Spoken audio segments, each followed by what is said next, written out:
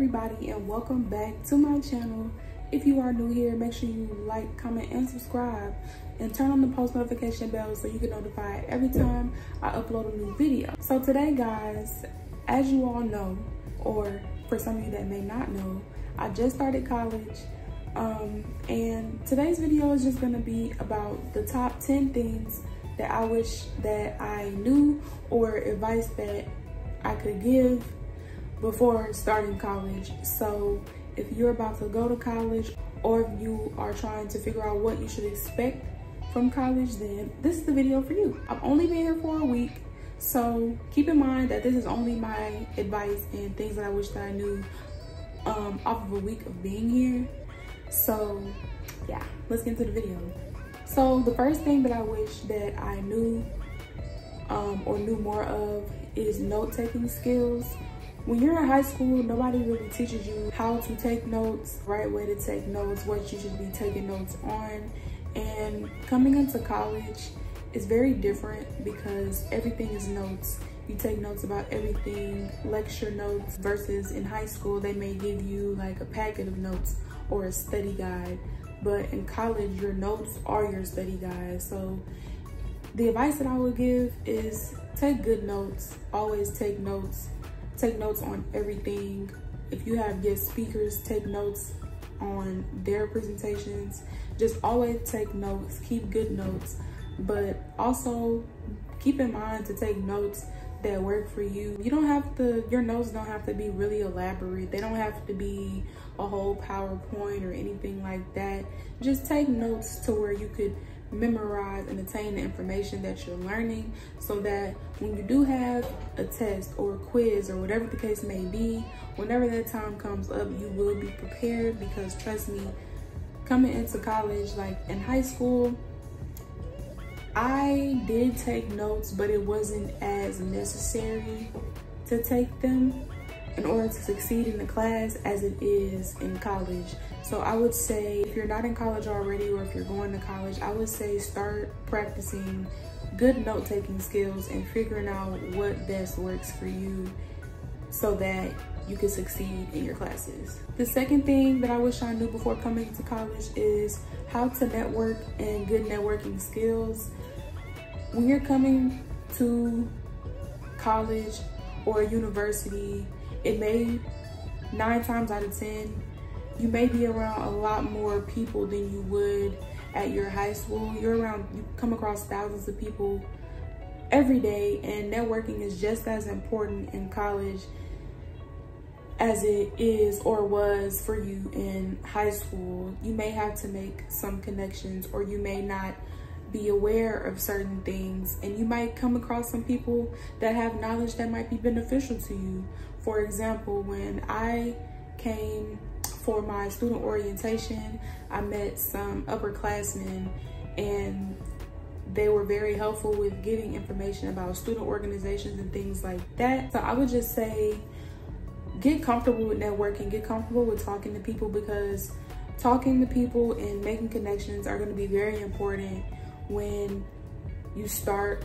college, because that's what it's really all about. College is the time where you really start making your lifelong connections and long-lasting connections, to whereas y'all might be able to cross paths in the future. Y'all might meet each other in the future, whoever you come in contact with.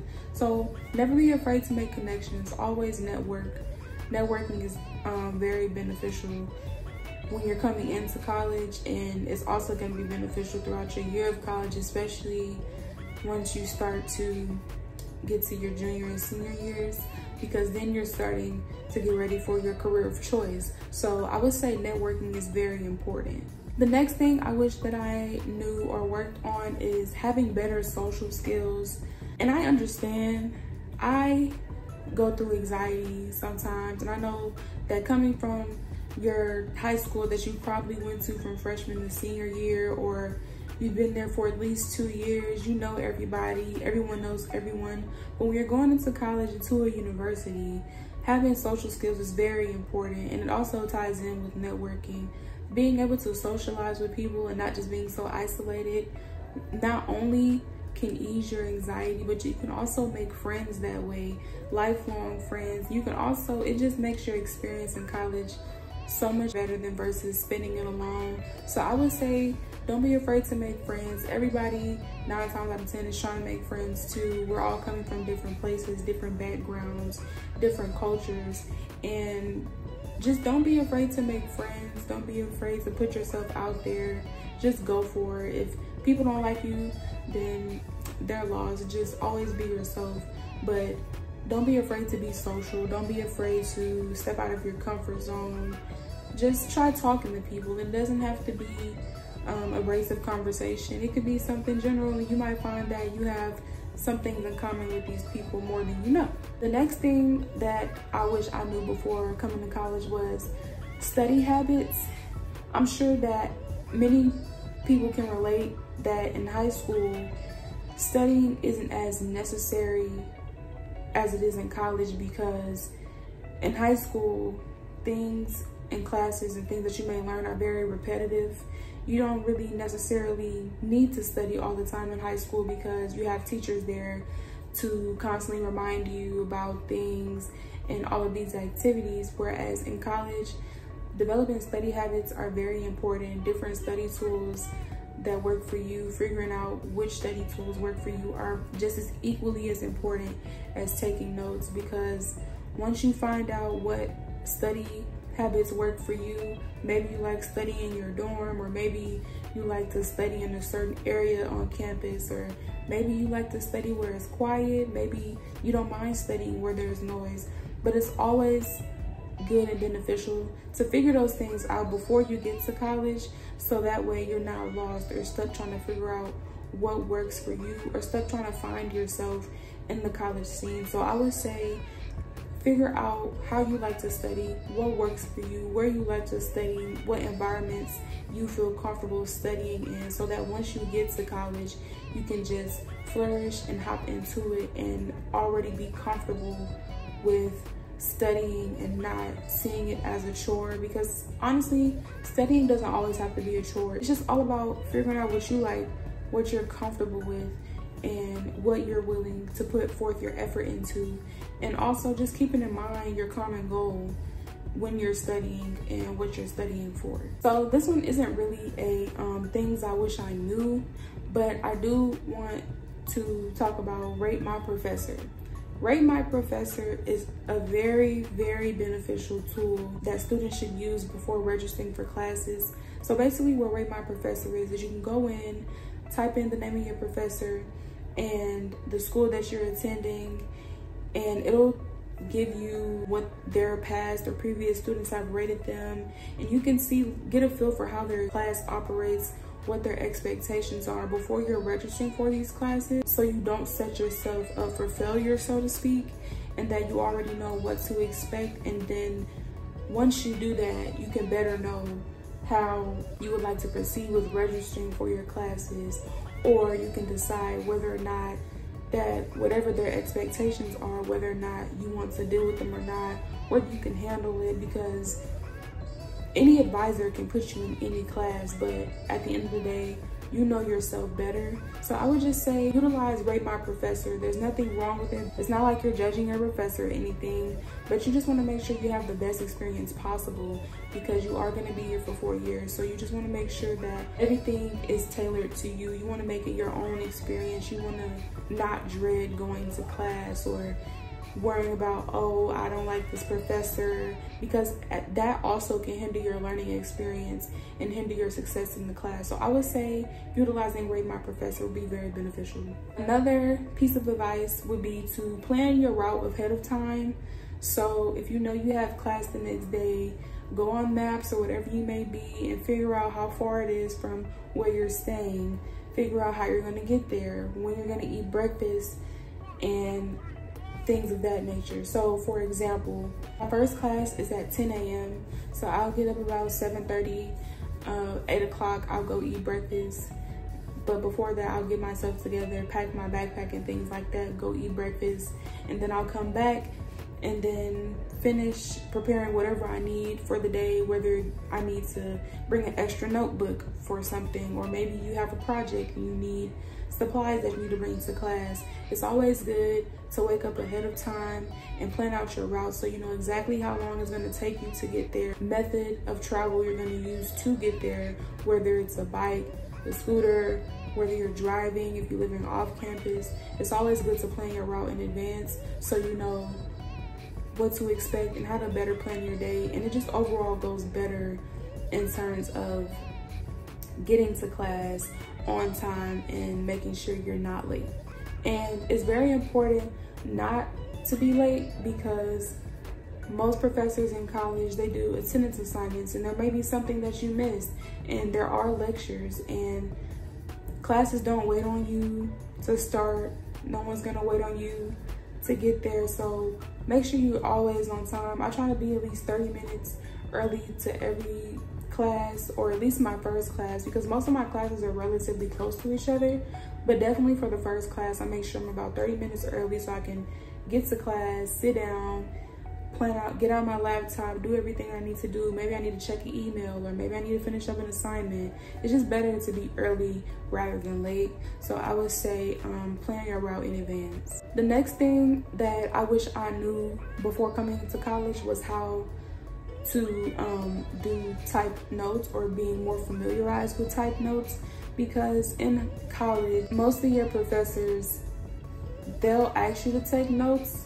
Sometimes they'll ask you to submit your notes online. So one of my classes for design processing, we do type notes because we submit our notes through Canvas, and that's the way that professor likes it. Versus in my other class, we write our notes in our journals, and sometimes that may be easier, and most students learn how to take notes in their journal anyway. They don't really teach you in high school how to take notes on the laptop because it's not really necessary, or as necessary. But I would say before coming to college, definitely get acclimated with taking notes on your computer, how to take notes on your computer, and how you like your notes to be done on your computer. Maybe you like charts, or maybe you like highlighting and organizing things that way.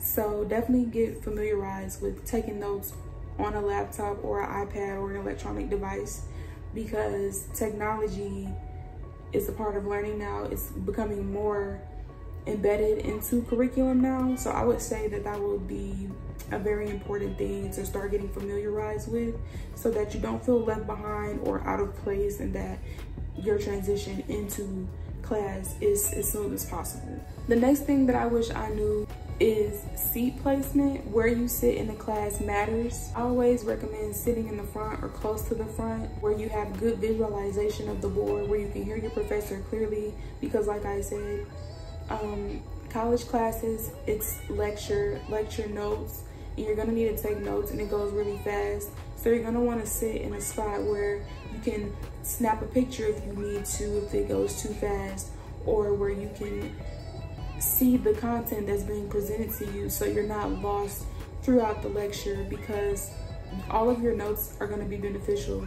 And in order to take good notes, you want to make sure that you can see what you're learning. And also I find that sitting in the front, you get a better understanding of the lessons that you're learning, and you just absorb information better. So I would say sitting in the front, even though it may be a little scary, or some people may be shy, but honestly, in terms of your education, you don't ever be shy to sit, don't ever be scared to sit in the front. I'll sit in the front, because at the end of the day, this is your educational journey.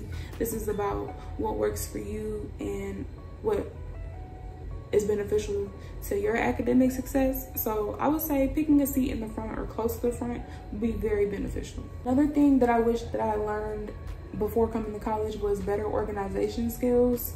College can be very stressful and it can be a lot, but if you stay organized and have a system in place for your work, like having a certain journal for this class versus putting all of your work in one journal, or color coding, just staying organized overall helps you to visually see what it is that you're doing. It helps you to stay focused. So I would say organization would be very important when coming into college if you're not already an organized person.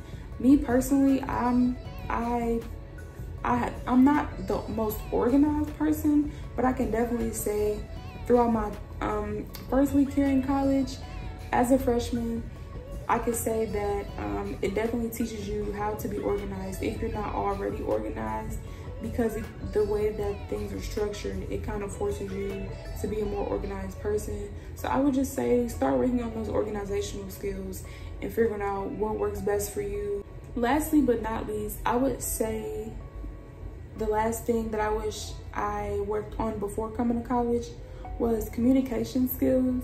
Communication is very important in college, especially when it comes to talking to your professors, because professors, they have to present a lot of content in about an hour, 35-minute time span, hour, 45-minute time span.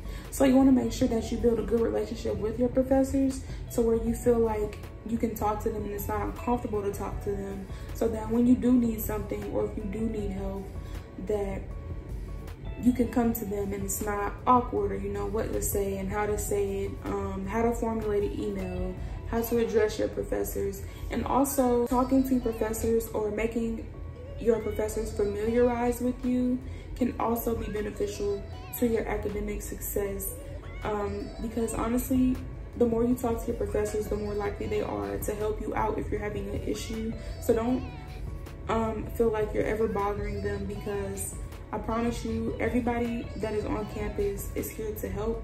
That's one thing that I've gathered since I've been in college. Everyone's here to help. Everyone's here for you. Everyone's here to make sure that you succeed and do the best that you possibly can. So definitely don't be afraid to communicate. I would say always have open communication with your classmates or your professors, so that if you do need something, you don't feel like you have no one to go to and you feel like you're stuck. That is all I have for this video, you guys. I hope I gave you guys some good information. I hope it was useful to you.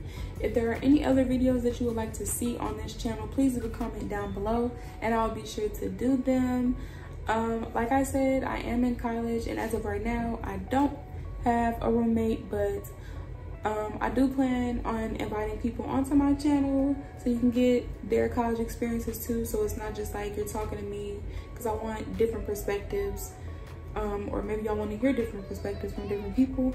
But without further ado, I want to say thank you guys for watching. Make sure you like, comment, and subscribe on this video, and don't forget to turn on that post notification bell so that you get notified every time I drop a video.